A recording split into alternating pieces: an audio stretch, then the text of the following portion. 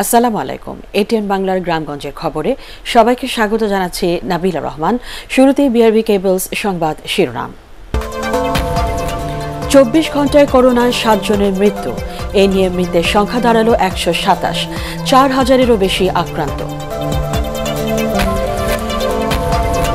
দেশের 58 জেলায় করোনা রোগী শনাক্ত, বাড়ছে চিকিৎসক, স্বাস্থ্যকর্মী সহ আইন শৃঙ্খলা বাহিনীর সদস্যদের আক্রান্তের সংখ্যা। করোনা আক্রান্তদের চিকিৎসায় মাত্র 16 দিনে চট্টগ্রামে নির্মিত হল দেশের প্রথম ফিল্ড হাসপাতাল। এবং ঈদের পর মে মাসের শেষ দিকে এইচএসসি পরীক্ষা নেওয়ার পরিকল্পনা সরকারের, তৈরি হচ্ছে প্রাথমিক রুটিন। করোনা ভাইরাসে আক্রান্ত হয়ে দেশে আরও 7 জন মারা গেছেন। এ নিয়ে মৃতের সংখ্যা দাঁড়ালো 127। গত 24 ঘন্টায় আক্রান্ত হয়েছেন আরও 414 জন। দেশে মোট করোনা আক্রান্তের সংখ্যা 4000 ছাড়ালো। স্বাস্থ্য অধিদপ্তরের অনলাইন বুলেটিনে এসব তথ্য জানানো হয়। এ সময় ভিআইপিদের জন্য আলাদা করোনা হাসপাতাল হচ্ছে না বলেও জানান স্বাস্থ্যমন্ত্রী জাহিদ মালিক। বিস্তারিত আপেল মাহমুদের রিপোর্টে। দেশে প্রতিদিনই বাড়ছে করোনা ভাইরাসে আক্রান্তের সংখ্যা। নমুনা পরীক্ষা বৃদ্ধির পর থেকেই আক্রান্ত রোগীর সংখ্যাও বাড়ছে সমান হারে। সর্বশেষ 24 ঘন্টায় 3416টি নমুনা পরীক্ষা করে আরও 414 জনের শরীরে এই ভাইরাসের সংক্রমণ ধরা পড়ে। গত একদিনে সুস্থ হয়ে উঠেছেন আরও 16 জন। করোনায় আক্রান্ত হয়েছে 414 জন। এর পর্যন্ত মোট আক্রান্ত হয়েছে 4186 জন। মৃত্যুবরণ করেছে গত 24 ঘন্টায় 7 জন এবং মোট মৃত্যুবরণ করেছে 127 জন। আরোগ্য লাভ করেছে 16 জন। মোট আরোগ্য লাভ করেছে 108 জন। দেশে ভিআইপিদের জন্য আলাদা করোনা হাসপাতাল করার তথ্য সঠিক নয় বলে জানান স্বাস্থ্যমন্ত্রী। সংকট মোকাবেলায় নতুন করে 2000 ডাক্তার ও 6000 নার্স নিয়োগ দেওয়ার উদ্যোগ নেওয়া হচ্ছে বলে জানানো হয় অনলাইন ব্রিফিংয়ে। বিভিন্ন খবরের কাগজ এবং গণমাধ্যমে প্রকাশ হয়েছে ভিআইপিদের জন্য আলাদা হাসপাতাল তৈরি করা হচ্ছে। এই বিষয়টি সঠিক নয়। সরকার এরকম কোন ধরনের ব্যবস্থা করে নাই। সকলের জন্য একই হাসপাতাল এবং একই চিকিৎসার ব্যবস্থা রাখা হয়েছে। দেশে বর্তমানে মোট আক্রান্তের 68% পুরুষ। পাশাপাশি তরুণরা সবচেয়ে বেশি করোনায় আক্রান্ত হওয়ায় উদ্বেগ প্রকাশ করে স্বাস্থ্য অধিদপ্তর। 21 থেকে 30 বছরের মধ্যেই এখন পর্যন্ত সর্বাধিক 24% আক্রান্ত ব্যক্তি আছে। কাজে আমি আবারও বলি, বারবার বলি যে আপনারা এই আমাদের যে তরুণ যুবক সমাজ, আপনারা ঘরে থাকুন, নিজেকে সুরক্ষিত করুন। খুলনা বিভাগে নতুন 3টি সহ মোট আক্রান্ত জেলায় এখন 58টি। তাই অবহেলা না করে করোনা সংক্রমণের ঝুঁকি এড়াতে আবারও সবাইকে বাড়িতে থাকার আহ্বান জানায় স্বাস্থ্য অধিদপ্তর। Apple Mahmud, ATN Bangla, Dhaka. দেশের অধিকাংশ জেলাতেই ছড়িয়ে পড়েছে করোনা ভাইরাস। স্বাস্থ্য অধিদপ্তরের হিসেবে এরই মধ্যে 58 জেলায় করোনা রোগী শনাক্ত হয়েছে। চাঁদপুরে উপসর্গ নিয়ে মারা গেছেন এক বৃদ্ধা। নারায়ণগঞ্জে আইনশৃঙ্খলা বাহিনীর সদস্য সহ নতুন করে আক্রান্ত হয়েছেন 43 জন। এছাড়া সিলেট, খুলনা বিভাগে ও ব্রাহ্মণবাড়িয়ায় আশঙ্কাজনকভাবে করোনার প্রকোপ বাড়ার খবর পাওয়া গেছে। প্রতিনিধিদের তথ্য ও ছবি নিয়ে রিপোর্ট করছেন মইনুল আহসান। লকডাউন সহ নানা উদ্যোগের পরও করোনা ভাইরাসের হটস্পট নারায়ণগঞ্জে কিছুতেই নিয়ন্ত্রণে আনা যাচ্ছে না এর বিস্তার। বৃহস্পতিবার নতুন করে 43 জন আক্রান্ত হওয়ার খবর পাওয়া গেছে। এ জেলাতেই করোনায় এ পর্যন্ত প্রাণ কেড়ে নিয়েছে 35 জনের, আর আক্রান্তের সংখ্যা দাঁড়িয়েছে 542 জনে। চাঁদপুরে জ্বর, সর্দি, কাশি ও শ্বাসকষ্ট সহ করোনা উপসর্গ নিয়ে সদর হাসপাতালের আইসোলেশন ওয়ার্ডে এক বৃদ্ধা মারা গেছেন।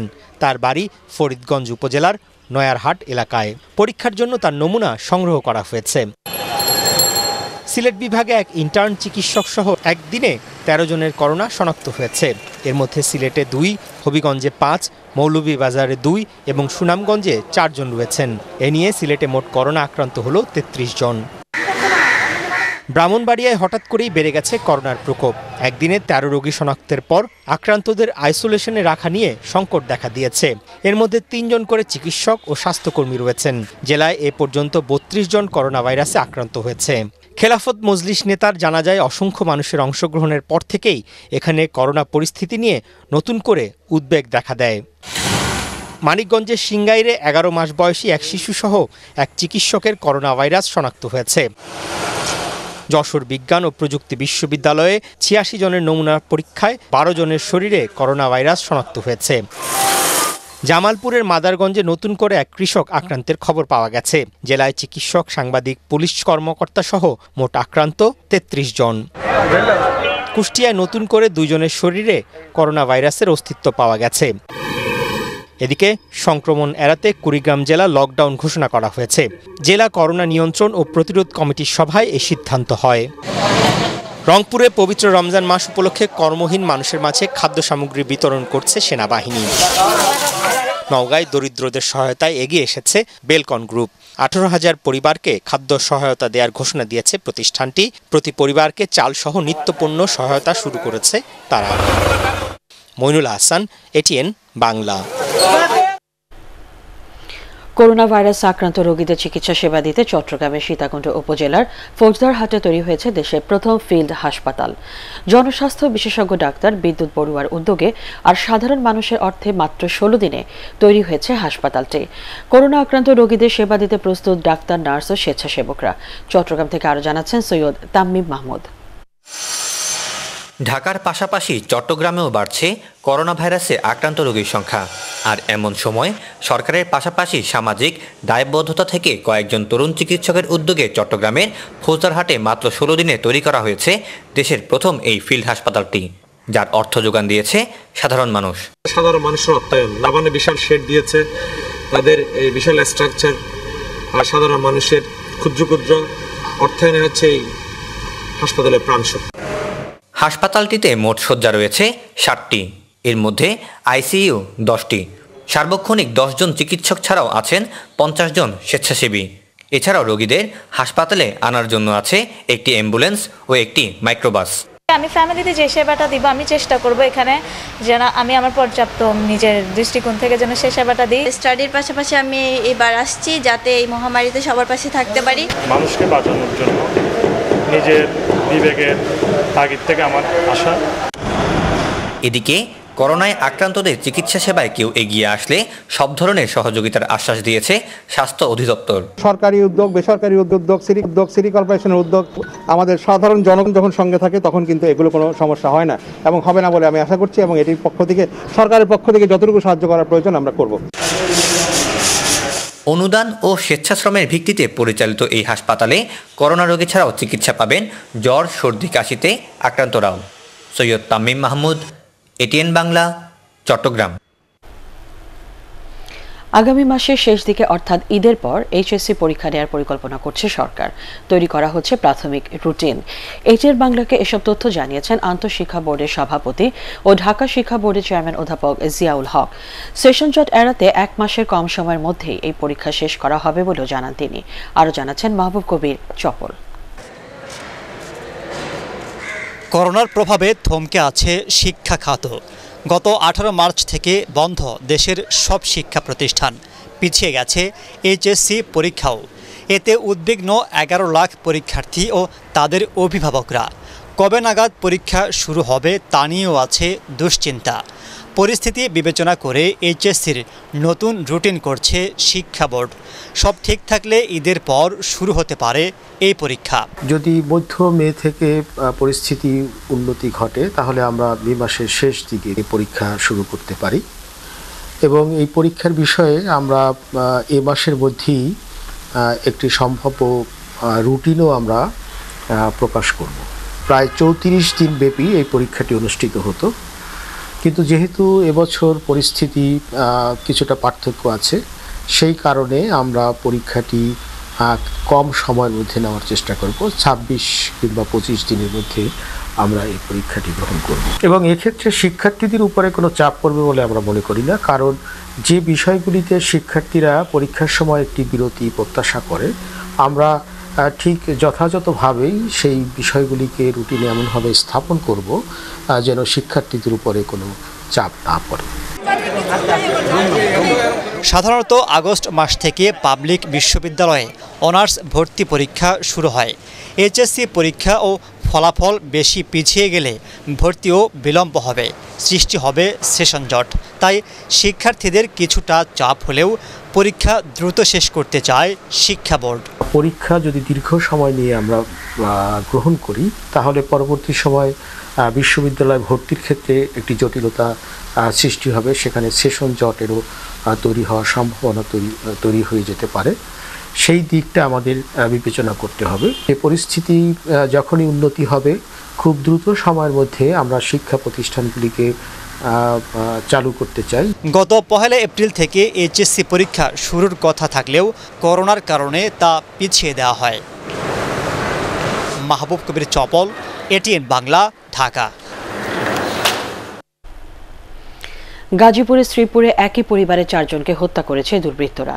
এলাকাবাসী জানিয়েছেন নিহতরা ময়মনসিংহের পাগলা থানার লঙ্গার ইউনিয়নের মালয়েশিয়া প্রবাসী কাজলের স্ত্রী, 2 মেয়ে ও 1 ছেলে।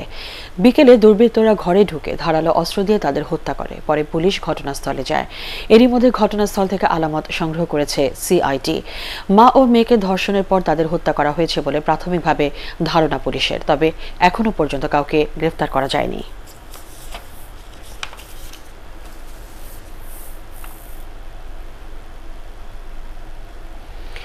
বন্দর ব্যবহারকারী সহ সংশ্লিষ্টদের সহযোগিতায় চট্টগ্রাম বন্দরের কন্টেইনার জট নিরসন সম্ভব বলে জানিয়েছেন নৌ পরিবহন প্রতিমন্ত্রী খালিদ মাহমুদ চৌধুরী। চট্টগ্রাম বন্দর ভবনে ঊর্ধ্বতন কর্মকর্তাদের সাথে মতবিনিময় সভা শেষে তিনি একথা জানান। জাতীয় স্বার্থে চট্টগ্রাম বন্দর সচল রাখতে সরকার দৃঢ় প্রতিজ্ঞ বলেও জানান প্রতিমন্ত্রী। নৌ পরিবহন মন্ত্রণালয়ের সচিব মেজবাউদ্দিন চৌধুরী ও বন্দর কর্তৃপক্ষের chairman rear admiral Sheikh Abul Kalam এ সময় উপস্থিত ছিলেন। করোনা পরিস্থিতির কারণে আমদানি করা পণ্য সময় মতো খালাস না হয় কন্টেইনার জটে প্রায় অচল হতে বসেছে চট্টগ্রাম বন্দর। সমস্যা বাংলাদেশের উপরে চেপে বসেছে। এই বৈশ্বিক সমস্যা আমরা মোকাবেলা করতে সমর্থ হব সকলের ঐক্যবদ্ধ প্রচেষ্টার মধ্য দিয়ে, সচেতনতার মধ্য দিয়ে। জীবনের ঝুঁকি নিয়ে প্রত্যেকটি মানুষ চট্টগ্রাম বন্দরকে যেভাবে সচল রেখেছে, আমি মনে করি আমাদের এই জীবনের ঝুঁকিটা হচ্ছে আগামী প্রজন্মের জন্য, যেন আগামী প্রজন্ম যেন একটা সুন্দর বাংলাদেশ সবসময় তারা হাতের নাগালের মধ্যে পায়। সরকার দলীয় নেতারা একদিকে ত্রাণ লুটপাট করছে, অন্যদিকে ক্ষুধার জ্বালায় দরিদ্র মানুষ আত্মহত্যার পথ পর্যন্ত বেছে নিচ্ছে বলে মন্তব্য করেছেন বিএনপির সিনিয়র যুগ্ম মহাসচিব রুহুল কবির রিজভী। মুন্সিগঞ্জের শ্রীনগর সিরাজদিখানে স্থানীয় বিএনপির উদ্যোগে দরিদ্র অসহায় মানুষের মাঝে ত্রাণ বিতরণ করতে গিয়ে তিনি একথা বলেন। সরকারের প্রস্তুতির অভাবে দেশের করোনা পরিস্থিতি দিন দিন ভয়াবহ আকার ধারণ করছে বলে মন্তব্য করেন রিজভী। যারা নিম্ন আয়ের মানুষ তারা আজকে ভয়ঙ্কর ক্ষুধা দারিদ্রতার মধ্যে দিন যাপন করছে এবং দুর্ভিক্ষের একটা পদধ্বনি শোনা যাচ্ছে। সিরাজগঞ্জে একটি বাচ্চা মেয়ে খাবার না পেয়ে আত্মহত্যা করছে। আর সাধারণ মানুষের জন্য যে সরকারি ত্রাণ, যে ত্রাণের জন্য এই জনগণের টাকা দিয়েই ত্রাণ কিনা, সেই টাকা আজকে আওয়ামী লীগের নেতার বাড়ি থেকে, ঘরের ভিতর থেকে, খাটের নিচের থেকে সেই ত্রাণগুলো বেরোচ্ছে, চাল বেরোচ্ছে। করোনা পরিস্থিতিতে ময়মনসিংহে বেসামরিক প্রশাসনকে সহযোগিতার পাশাপাশি দরিদ্র ও দুস্থদের মধ্যে ত্রাণ সামগ্রী বিতরণ অব্যাহত রেখেছে সেনাবাহিনীর army training and doctrine command আরটক। এর অংশ হিসেবে বুধবার শহরের পলাশপুর এলাকায় অর্ধশত পরিবারের মাঝে শুকনো খাবার, মাস্ক ও হ্যান্ড স্যানিটাইজার পৌঁছে দেয় সেনা সদস্যরা। এছাড়া সেনাবাহিনীর তত্ত্বাবধানে বৃদ্ধ ও সহায় সম্বলহীন পরিবারকে নিয়মিতভাবে চিকিৎসা সহায়তা দেওয়া হচ্ছে। রাঙ্গামাটিতে দুর্গম এলাকায় কর্মহীন, অসহায়, গরিব ও দুস্থ মানুষের বাড়ি বাড়ি গিয়ে খাদ্য সহায়তা পৌঁছে দিয়েছে সেনাবাহিনী। জেলার মিতিঙ্গাছড়ি, শিলছড়ি, হেমন্তপাড়া ও শুভলং বাজার সহ বিভিন্ন দুর্গম স্থানে এ সহায়তা পৌঁছে দেওয়া হয়। ভবিষ্যতেও এ সহায়তা অব্যাহত থাকবে বলে জানিয়েছেন সেনা সদস্যরা। শরীয়তপুরে নড়িয়ায় ঘরবন্দি প্রায় ১৫০০ পরিবারের মাঝে খাদ্য সহায়তা পৌঁছে দিয়েছেন পানি সম্পদ উপমন্ত্রী AKM এনামুল হক শামীম। সকালে নড়িয়ার চর আত্রা, নোয়াপাড়া ও কাঁচিকাটা ইউনিয়নের দুর্গম পদ্মার চরে এসব খাদ্য সহায়তা দেওয়া হয়। ফেনী সদর ও পৌরসভা এলাকায় ৫০,০০০ কর্মহীন অসহায় পরিবারের মাঝে ইফতার সামগ্রী বিতরণ করেছেন সংসদ সদস্য নিজামুদ্দিন হাজারি। রোজাকে সামনে রেখে ঘরে থাকা নিশ্চিত করতে এসব সামগ্রী বিতরণ করা হয়। ইফতার সামগ্রীর এসব প্যাকেট স্থানীয় জনপ্রতিনিধি ও আওয়ামী লীগের নেতারা বাড়ি বাড়ি পৌঁছে দিচ্ছেন। করোনার কারণে সংকটে পড়া অসহায় দরিদ্র মানুষের সহায়তায় ব্যতিক্রমী উদ্যোগ নিয়েছেন চট্টগ্রাম দক্ষিণ জেলা বিএনপির সাবেক সভাপতি জাফরুল ইসলাম চৌধুরী। গত 15 এপ্রিল থেকে তিনি প্রতিদিন 2টি বিকাশ এজেন্টের মাধ্যমে সরাসরি আর্থিক সহায়তা প্রদান করছেন। করোনা সংকট চলাকালীন এই সহায়তা অব্যাহত থাকবে বলেও জানান তিনি। চাঁদপুরের কচুয়ায় 4,500 দরিদ্র পরিবারের মাঝে ত্রাণ সামগ্রী বিতরণ করেছেন সাবেক এনবিআর চেয়ারম্যান ও সচিব মোহাম্মদ গোলাম হোসেন। সকালে কচুয়ার ডক্টর মনসুর উদ্দিন মহিলা কলেজে এসব খাদ্য সামগ্রী বিতরণ করা হয়। জেলা পরিষদ সদস্য জোবায়ের হোসেন সহ অন্যান্যরা এ সময় উপস্থিত ছিলেন। শেরপুরের ঝিনাইগাতিতে কর্মহীন ও দুস্থদের মাঝে খাদ্য সামগ্রী বিতরণ করেছে জেলা বিএনপি। দুপুরে উপজেলার নলকুড়া ইউনিয়নের শালচুরা ও ফাকরাবাদ এলাকায় 5 শতাধিক মানুষের মাঝে এসব খাদ্য সামগ্রী বিতরণ করা হয়। জেলা বিএনপির সভাপতি মাহমুদুল হক রুবেল সহ অন্যান্য নেতারা এ সময় উপস্থিত ছিলেন।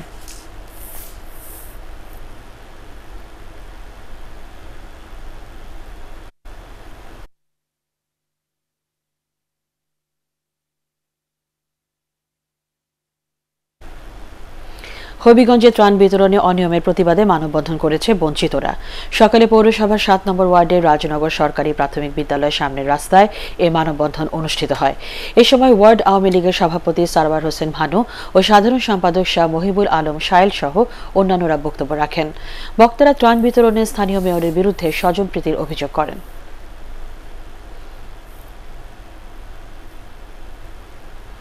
মৌলভীবাজারে চোরাই পথে বিক্রি করা খাদ্য বান্ধব কর্মসূচির 10 টাকা দরের 570 কেজি চাল উদ্ধার করেছে র্যাব। সদর উপজেলার গিয়াসনগর ইউনিয়নের রাঙ্গুনিয়া গ্রামের একটি বাড়ি থেকে এসব চাল উদ্ধার করা হয়। এই ঘটনায় স্থানীয় ডিলার আনোয়ার উদ্দিন ও নূপুর চন্দ্র রায়ের বিরুদ্ধে মৌলভীবাজার মডেল থানায় মামলা দায়ের করা হয়েছে। এদিকে কুড়িগ্রামের নাগেশ্বরীতে এক ভ্যান চালকের বাড়ি থেকে 31 বস্তা সরকারি চাল উদ্ধার করেছে পুলিশ। দুপুরে উপজেলার ভিতরবন্দ ইউনিয়নের নগরপাড়া গ্রামের ভ্যান চালক আব্দুল জলিলের বাড়ি থেকে এসব চাল উদ্ধার করা হয়। এ ঘটনায় ভ্যান চালক পলাতক রয়েছে।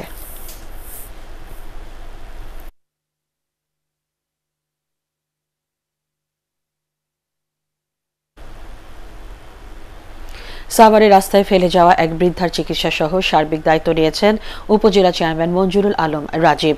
বুধবার ওই বৃদ্ধাকে সাভার উপজেলা পরিষদের পেছন থেকে উদ্ধার করে চিকিৎসার জন্য উপজেলা স্বাস্থ্য কমপ্লেক্সে ভর্তি করা হয়। এর আগে করোনা ভাইরাস সন্দেহে তাকে সেখানে ফেলে যায় তার সন্তানরা।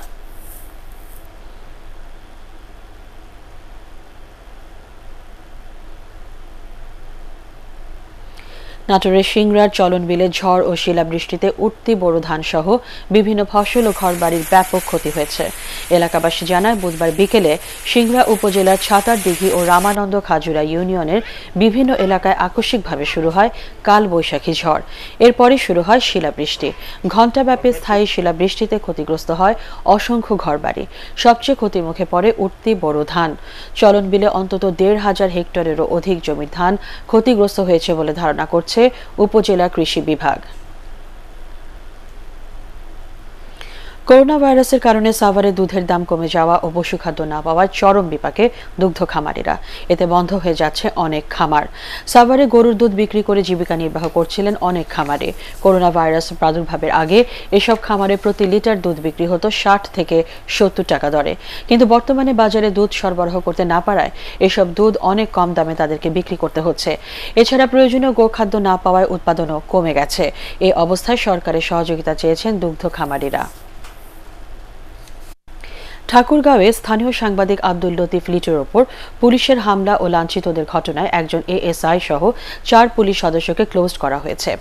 পুলিশ সুপার মোহাম্মদ মনিরুজ্জামান এ তথ্য নিশ্চিত করেন। লাঞ্ছিত সাংবাদিক জানান, মঙ্গলবার রাতে ঠাকুরগাঁও সদর থানার এএসআই ফজলে রাব্বি 3 কনস্টেবল সহ রাস্তার টহলে ছিলেন। করোনা সংক্রান্ত নিউজ সংগ্রহ করে অফিস থেকে মোটরসাইকেলে বাসায় ফেরার পথে থামতে বলে টহলরত পুলিশ। থামার সাথে সাথে ওই এএসআই এর নির্দেশে 2 জন পুলিশ কনস্টেবল তাকে পেটানো শুরু করেন। সাংবাদিক পরিচয় দেওয়ার পরও তাকে লাঞ্ছিত করা হয়। 14 সপ্তাহের বকেয়া মজুরি পরিশোধের দাবিতে খুলনায় মানববন্ধন করেছেন পাটকল শ্রমিকরা। খুলনা প্রেস ক্লাবের সামনে সমাজতান্ত্রিক শ্রমিক ফ্রন্টের ব্যানারে শ্রমিকরা ঘণ্টাব্যাপী এ মানববন্ধন করেন। এ সময় তারা জানান, মজুরি না পেয়ে পরিবারের সদস্যদের নিয়ে তাদেরকে মানবেতর দিন কাটাতে হচ্ছে। পরে প্লাটিনাম জুট মিল কর্তৃপক্ষের সাথে বৈঠক করেন খুলনা অঞ্চলের রাষ্ট্রায়ত্ত 9টি পাটকলের নেতারা।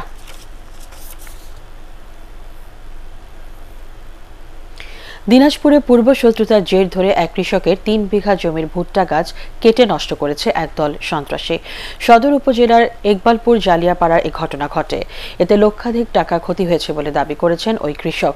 এই ঘটনায় ক্ষোভ প্রকাশ করে দোষীদের শাস্তি দাবি করেন এলাকাবাসী।